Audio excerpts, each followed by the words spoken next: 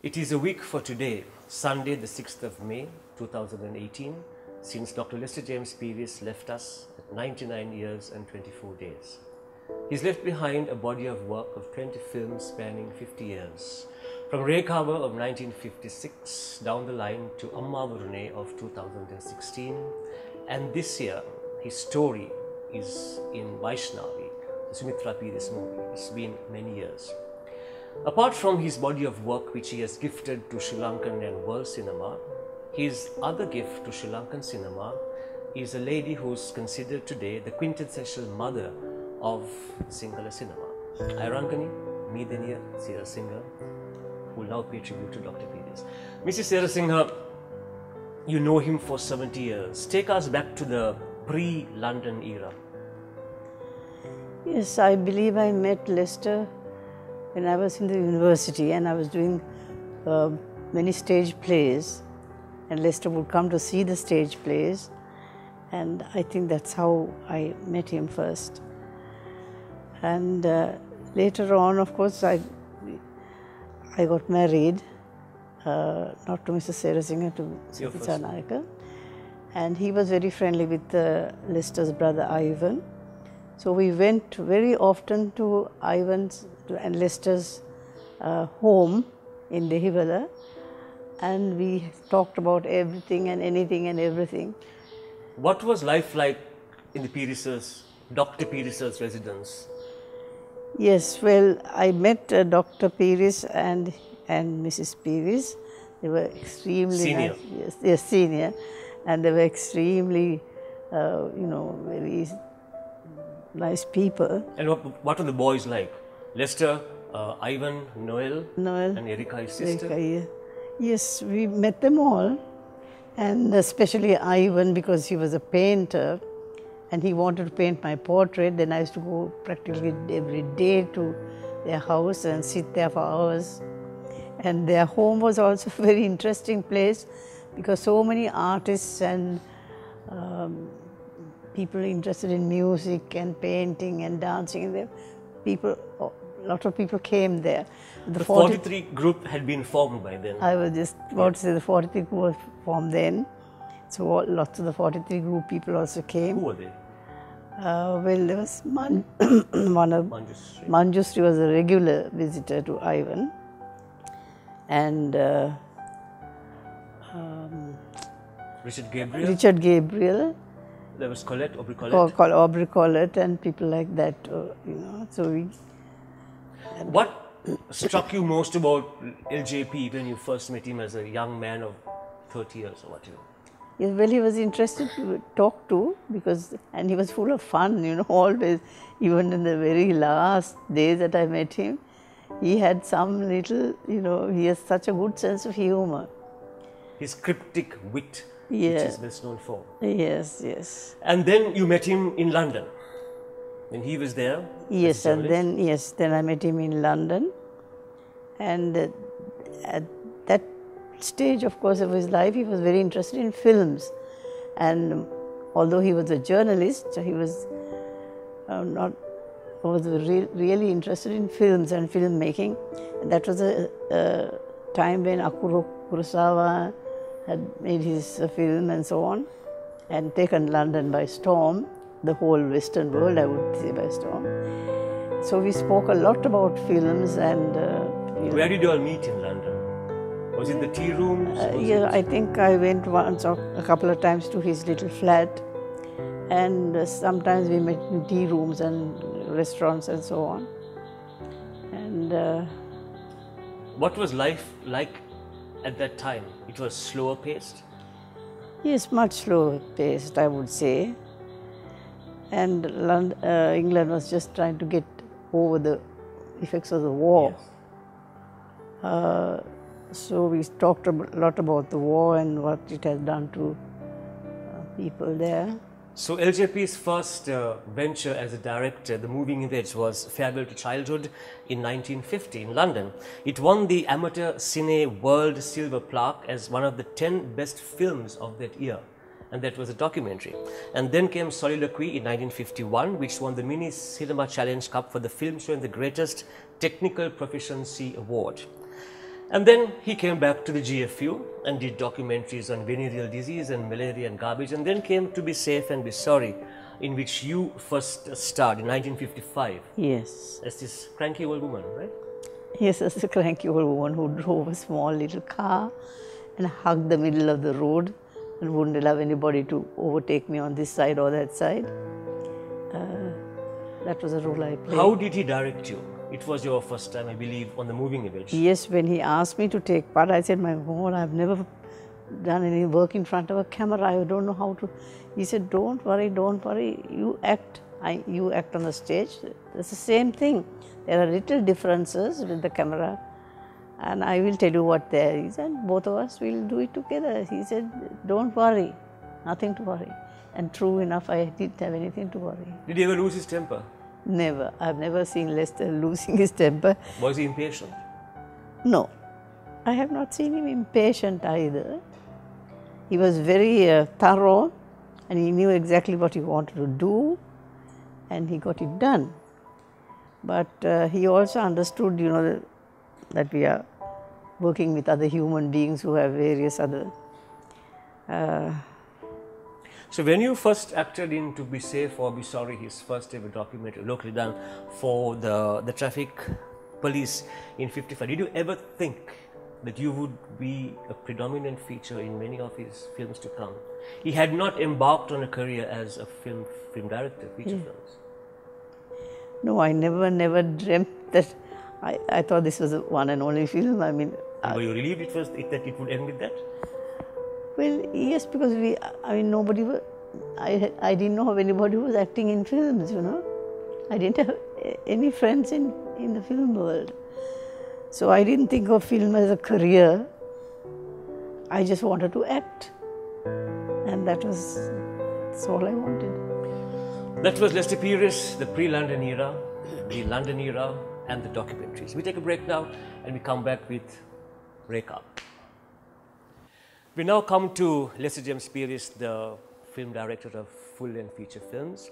Mr. Serasinghe, you've been in 7 of his 20 films: Rekha, Sandeshya, Delawak Katara, Ransalu, The God King, Avaragila, and Vakanda Valawa. Let's start about Rekha. Why did he cast you?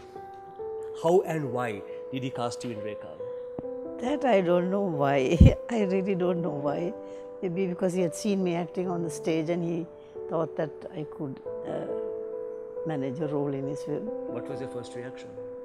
My first reaction was, my good heavens, I can't. Why? Especially because I had to learn so much Sinhala dialogue. So? I had never played in any role in Sinhala. Not even on the stage. Yeah. Talk through Sinhala. Yeah.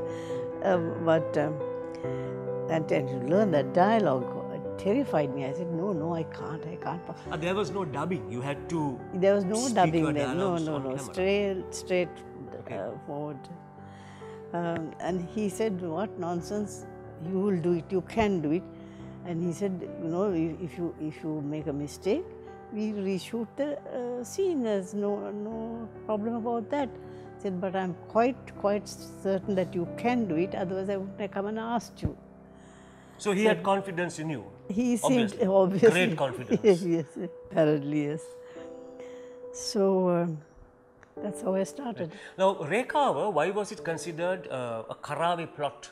Oh, Kumari, that's a big story. It's really funny. I don't know how people, I can't. When I was, soon after the film was shown, somebody came and told me, why did you take part in that film? Why did you take part in that film? I said, why? I said, my God. And wearing that costume, that jacket. So I said, well, I don't know, I was a bit stunned. He said, the Kaba Kurutu. You were a Candian lady, no? Yes, I was born by Karave people. Don't you see? Rekha, Karave. Oh, it was a trap. Lester James Peries was, and he said, don't you know that Lester James Peries was a Karave? So I laughed like hell. I said, Lester will be the last person to be thinking about caste. I mean, he just did not think of caste. So I said, what rubbish is this? He wanted to make a film. I quote LJP from his book. He says, they replied, why don't you know about the trap that everybody is talking about? Sunil Shanta, who did the music, is a Karave. Reverend Father Marcelin Jaikudi, who did the lyrics, is a Karave. And Lester Peries, of course, is also Karave. Christopher Peries is also Karave, and there are a few others as well. There was Romulus, a Karave. Rekava is an anagram for Karava, and those people are so cleverer even about their caste. That's what LJP says. Now, shooting in the village, Rekava, the film was struck by chickenpox, the Margos leaves. Yes, I remember that, yes. Were you struck by chickenpox? No, thank God, I escaped. And what about the monkey? How did he handle the monkey and the monkey's owner? The monkey owner. The monkey owner was drunk most of the time. And so was the monkey, I think, because he gave the monkey also to the monkey owner had to have a bottle of arak a day, and the monkey had half a bottle of arak. And again, as LGP says, the monkey beat everybody except Willie Blake and myself. Yeah. So what was it like living in the village, shooting this film with LJP? Yes, actually, I didn't live in the village with the village people. We were put in a rest house. I can't remember the rest house. Hello, rest house. But you spent your time in the village? Yes. But I mean, I'm quite used to spending time in the village because I'm from the village. So, and that too, Kumar, helped me a great deal that I came from a village, because the village, the people, the way they move, the way they sit, they stand, they fight, they cry, and their speech, all that helped me immensely. I am very grateful to the people of that village, because that alone helped me so much in doing this character. How did LJP handle the little boy and the little girl, your son, in the film? Yes. They were total amateurs. The girl had acted in one earlier film, I think Iranganie Serasinghe, in 1954. Yes, well, the boy was a little bit full of fun. The girl used to disappear between shots, and we couldn't find her sometimes. It took quite a long time to find her, and nobody knew what on earth was happening, that she was. And then it was only later on that we found that this poor child had cancer, and she died of it too at a very early age. I mean, before the film was released, I think she died. Yes, the girl died at 12 years, and the boy also died of cancer. He became a cameraman and died of cancer when he was 40. So it was also a very sad story. I mean, the things that happened on the set. Now, you acted with your husband, Winston Serasinghe. Yes. But you were on opposite sides. Opposite sides, definitely opposite sides. So how did Mr. Peries handle the little boy and the girl as to make them act? They would not have known what acting was. Yes, well, he just wanted them to be natural. And actually, in Sri Lanka, on the films, there was no natural acting at that time. So they would have thought that they had to do something unnatural, the kind of acting there was on those films. And but he said, just be yourself, just be natural, and talk naturally like you would talk to her, to this girl when she's running about in the village. So he handled them very well. All the actors were natural actors. Dear Nanakara, my goodness me. The only thing that Romulus Silva, who was a Tower Hall actor, and he always acted the king and all that. One day Lester came and told me, look, just watch Romulus when he gets onto that cart and he drives a cart here. He says, there also he's the king. Romulus stood, with the cart like this, and he was like that. He said, that's perfectly all right by me, but anyway, he's a king.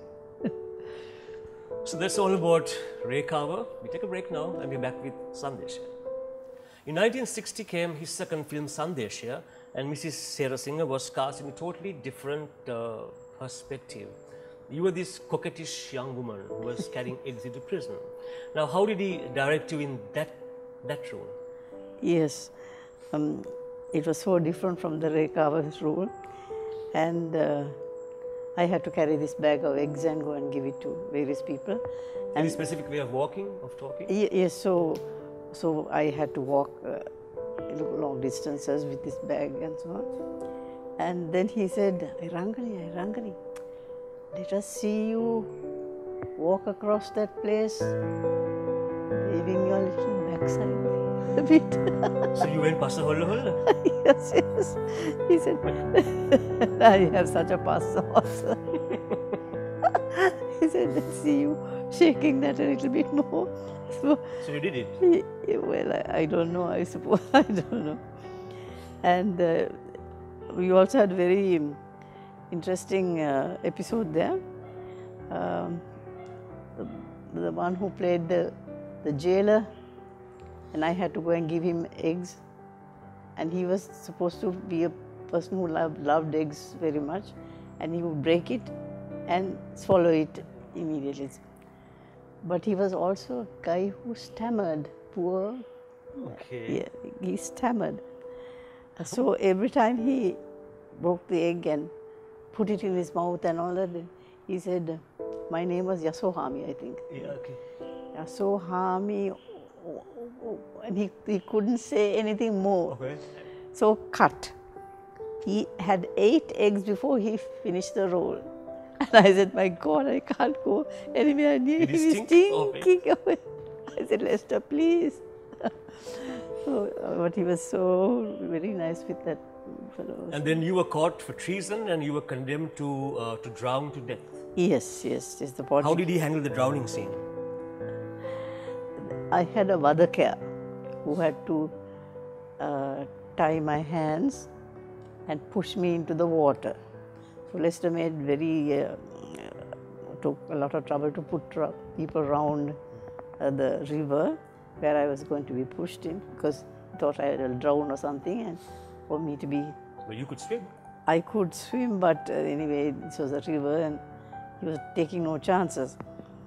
So anyway, the vadakaya was told to tie my hand, and at the end of the rope we tied a rock, yes, a piece of rock, so that there'll be weight. The dead Iranganie will go down. The Iranganie will go down.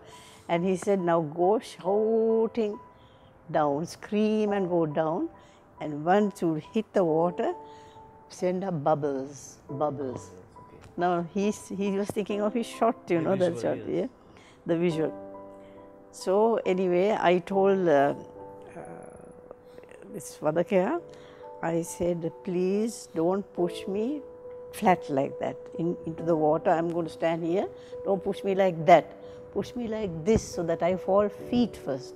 Otherwise I hit my stomach and I won't be able to breathe. So he said, right. And so we tied this knot and the gullet, and he pushed me, but he forgot and he pushed me in the normal way, pat like that.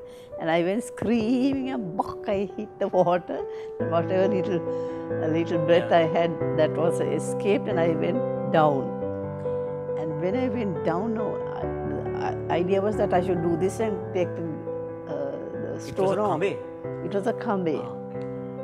But I was struggling to take this off, and it wouldn't come off because we didn't think the kambe had when it got wet, it got tighter. Yes. So I found it extremely difficult to take it off. So I was struggling, and my breath had also gone. Now you're underwater? I'm underwater. Somehow anyway I managed to get rid of it and popped up, and when I came out, Lester said, but Iranganie, you didn't blow the bubbles. The bubbles. You were barely alive. I was barely alive there. I didn't have any breath left of me. And Lester said, you didn't blow the bubbles. I couldn't have laughing, you know. And then after when I told him, he was very sorry about that, but it was so funny. We fast forward to 1975 to God King, his first ever huge international movie, and there she was, Datu Sena's sister, who again for treason was to be burned to death. And there was a pyre, and there comes Mrs. Serasinghe regally dressed onto the pyre, and she's put there, and they throw. Yes, when we rehearsed it, I went and got onto the pyre, and the person outside of the set, he had to throw some petrol onto the pyre so that when they lighted it, it came on fire. The rehearsals were done with water. The rehearsals were done with water, and there was a water can and there was a petrol can, and there was this man who had to throw it, and I came there now for the rehearsal, and I came to the pyre and I sat down very regally. I laid down on the pyre. This man was about to throw the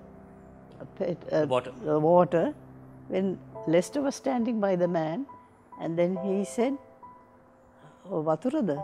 The man had said, "Oh."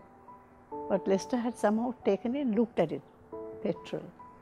And if that man had thrown the petrol, I would today have been dead. How did he know to check? It was all perfectly rehearsed. It was perfectly rehearsed. But what made him do a double check on that? God knows, God knows. It was my karma also, you see. He saved your life. He saved my life. He saved oh my God. Life. There was Vakam the Balauga in 2001, where you were the eccentric Aunt Catherine. That I think is real, Iranganie Serasinghe. And what about Elson? Yes, well, Elson was very, very sick, and he was hospitalized and not allowed to move out of the hospital. But Elson had also been given a part in this. Your ballet? Yes, that's my ballet. And when he found that he was in hospital while the film was being made, he thought he can't stay like this. He must go and take part in the film. And he had skipped out of the hospital. He escaped from He escaped from the hospital and came out to the set. And Lester didn't know about this hospital business, but he knew that Elson was sick. And Elson was obviously sick because he was treated like this also. And when Elson had to be brought to me, I was on the set, he had to be brought to me, he had to come to me to play with me. Lester, who was directed the film then, took hold of Elson and practically carried him up to the set. This huge figure. Elson, although he was sick, he was a large fellow, no? And Lester was so small, and Lester almost carried him gently, gently, gently. I was so touched, He was such a caring person. And in Avaragira, you had this brood of children who didn't live up to expectations. And there was the incident there again with LJP and Kamal, Adararachi. At Avaragira, yes. That was the first time I saw Lester lose his cool a little bit. There was this scene where I'm Kamal's mother, and Kamal has to come and go onto the ground and worship me and say that he's going. That was the scene. So now this was the rehearsal, and Kamal came and he worshipped me, and Kamal, being such a naughty fellow, he took the hem of my redda and just lifted it a little bit and did that, just to play the fool. It was rather funny, but this was a rehearsal, and so people were laughing. LJP? And yes, he got a bit upset. So he said, "Kamal," and he told Kamal, he didn't shout at him, didn't make a scene, he just told Kamal, a rehearsal is as important as a shot itself. That is a very, very important thing, and you don't play the fool during rehearsal. You have to be as serious as you are when you're actually doing the scene. That was so it. He didn't even, he never lost his cool. Yeah. So, LJP is gone. He's left behind his 20 children. His 20 children are his 20 films.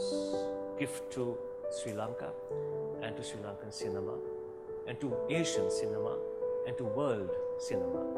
These 20 children will keep his memory alive across years, across time. So LJP will never be forgotten. Mrs. Serasinghe, as one who knew him the longest, was 70 years, as old as our independence. What would your wish be for Dr. Lester James Peries today, 7 days after he's gone? Yes, sir. Puma, I'm a Buddhist, so I pray that he will be born in a place of peace and tranquility, but also that he will be born as great an artist as he was when he was alive here. And I think I also, in my heart of hearts, I hope he will be born again in Sri Lanka and give to Sri Lanka, not necessarily to the films, to any aspect of Sri Lanka, as he has given before. Made such a difference to our culture. And that is my wish for Lester James Peries, my guru.